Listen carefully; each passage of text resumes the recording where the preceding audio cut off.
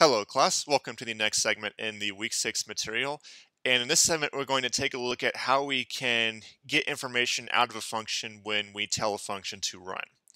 So this kind of extends on what we talked about in the previous segment where we posed the question, how can we get information out of a function when you say that we can't, when you say that whatever variables are defined within the function stay within the function. And that'll be the question that we answer with this segment. We're going to show how you can get information out of functions. And I'll also go ahead and mention this tends to be very confusing at first and very counterintuitive. So it might be necessary to go over what I'm going to cover in this video multiple times in order for you to get a better understanding of what else is going on here. Because in explaining this process, there are a lot of moving parts which can be kind of difficult to keep track of, but I'm going to do my best to explain what exactly is going on here. So what we have here is almost the same exact addition function we had in the previous segment. So we have a function that takes in two values, adds those two numbers together, that result goes in the sum. But now instead of printing out the equation that we got, or the equation that we evaluated, now we have on here, on line 4, we have this return command. You'll see it's also colored nice and blue. And here it says return the sum. And this return statement is essentially how we actually get the information out of a function when we tell a function to run. So let's actually walk through how exactly that process works. So here on line 6, I have print statement, and you'll also notice that I have pretty much the same exact thing that I had earlier. I'm telling this function add to run with these two particular numbers. So just like before, this 2 will go into this x here, and this 2 will go into this y here. The computer will take those two values, add them together, get a result for this variable, and then whatever number or whatever value stored in that variable is what the function returns. And I'll often refer to this part here as the returned value. So in this case, on line 6, we pass 2 to x, we pass 2 to y, 2 plus 2 is 4, that value goes in the sum, and by returning this variable, the sum, the return value of this particular function call is going to be 4. And when we have some sort of function call like what we have here on line 6, after the computer is done running the function, this entire command to call the function essentially gets replaced with the returned value of that particular function call. So in this case on line 6, we take this 2, pass it to x, take this 2, pass it to y, again telling this function add to run. We tell the computer to add those two numbers together. 2 plus 2 is 4. 4 goes in the sum, and our return value is the value that is stored in the sum, which we've concluded to be 4, based on what we have here on line 6, just running what's on line 6. And since the return value is 4, that value of 4 is what's going to, in the end, replace the highlighted portion on the screen here. It's going to replace the original command to tell the function to run. So since the returned value replaces the original function call, again, what I've kept highlighted on the screen here, this program in essence is just going to print out what that returned value is. And again, walking through that process again, we tell the computer to look for this function called add. The 2 goes into the x, the 2 goes into this y. Add those two numbers together to get a value for the sum. And then our returned value is whatever number or whatever value is put in our variable called the sum.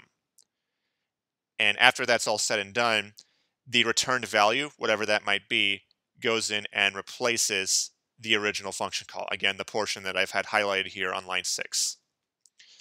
So based on that, we would expect this print statement on line 6 to just simply print out the number 4. That is the return value we get back from telling the function to run with these parameters that we pass to the function here.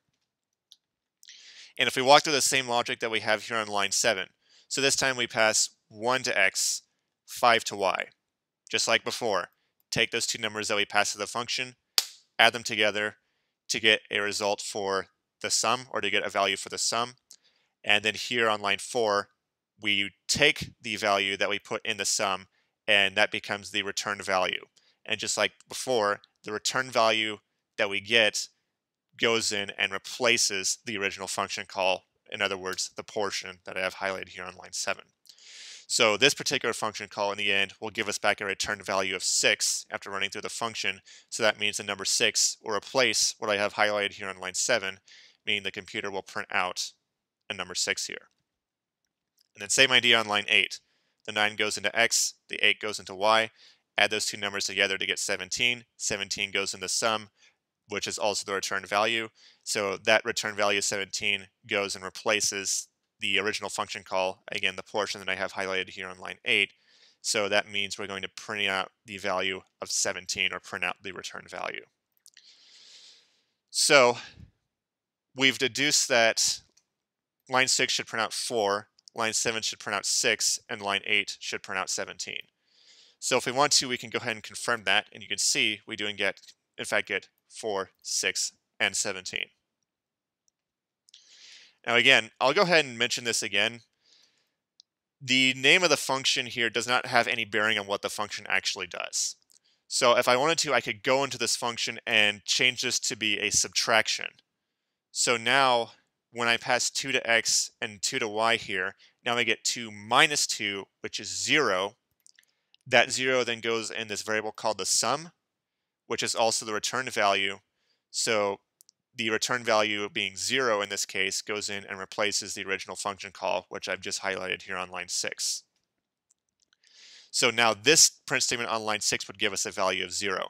Even though the function itself is called add, we're not actually adding anything together at any point in the function. You can see the commands that we have in the function, which is what the function actually does. You can see we're not adding anything together. We are in fact subtracting one variable from the other. But if we go through the same logic that we have here, the 1 goes into x, the 5 goes into y, 1 minus 5 is negative 4, which goes in the sum, which also happens to be the return value. So that return value of negative 4 will replace the portion that I just highlighted here on line 7. Then same idea for line 8, the 9 goes into x, the 8 goes into y. I'll go ahead and highlight that beforehand. 9 minus 8 is 1, which goes in the sum.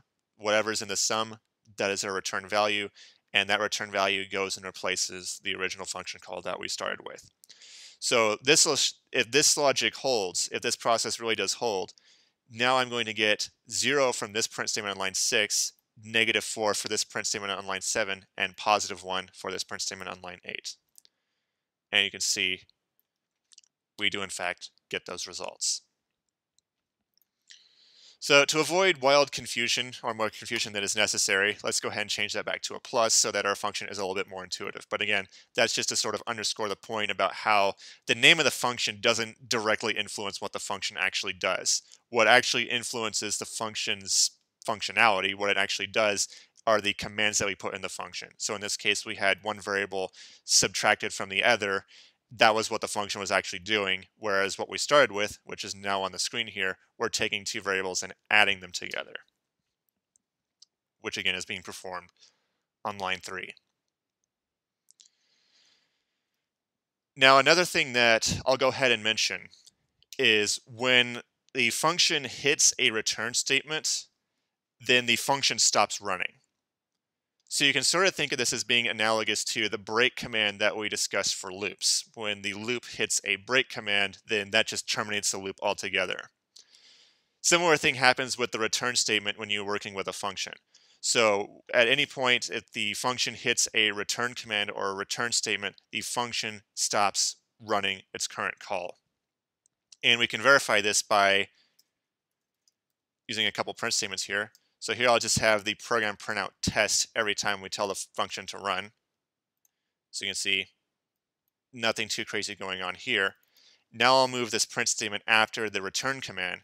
So now when we tell this function to run, it's going to add the values that it was given together. Then it's going to return the sum. And by running this return command on line 4, the function's execution stops. It stops running the commands in the function. So therefore, that means the computer is actually never going to make it to what's on line 5 here. Even though it's indented, meaning it's part of the function, since we hit this return command on line 4 here, then that terminates the function's call altogether, which means it will in fact skip over anything that appears below it.